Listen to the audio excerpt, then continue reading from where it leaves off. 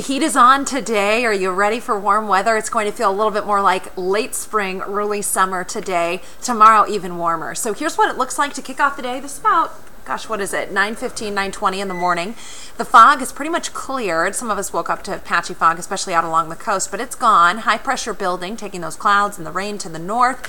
And sun builds in, and so does the heat. Today, the heat peaks in Northern California. Temperatures could be around 90 in the Bay Area today. Tomorrow, the heat will peak around here. So while we spend today in the upper 70s, tomorrow, most of us will be in the low to mid 80s.